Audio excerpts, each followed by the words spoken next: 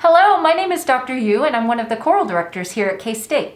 My name is Josie and I'm the prospective student manager for the choirs. And we're going to tell you a little bit about the K-State choirs and why you should join it. So our choirs are open to all majors. You do not have to be a music major to be in our choirs. We have non-majors in every single one of our choirs here. We have 8 different choirs you can choose from to fit your schedule and your desires.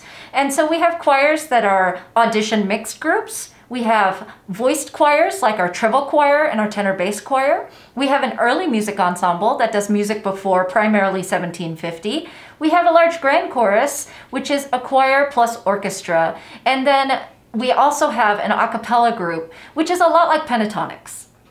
So Josie, why would a student want to keep singing at K-State post-high school or, if they're transferring in? Yeah, so the minute you step on campus, the choirs are a good community for you to join and get plugged into. It's a good getaway from the rigors of your major. Just an hour during the day to stop and make some music and enjoy that. It's a good place to travel. It's a great chance to perform across the country and across the world. It's like an all-state choir experience every day. Everyone wants to be here and there's a lot of commitment put into this choir.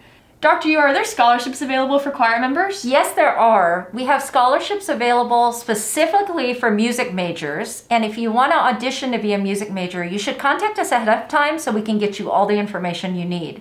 As for non-music majors, simply by singing in choir, you're automatically considered for a scholarship.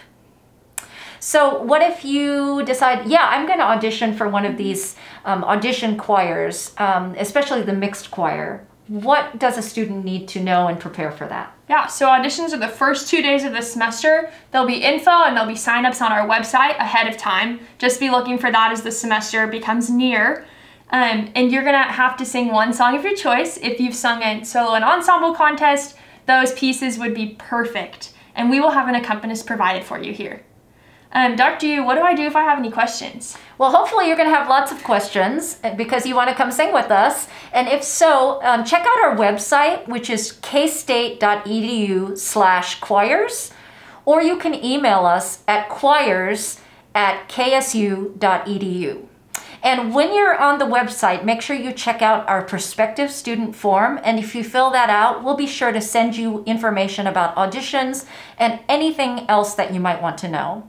Thank you so much for joining us today. We hope to see you here at K-State in the fall. And again, contact us if you need anything at all. Have a great day. Bye.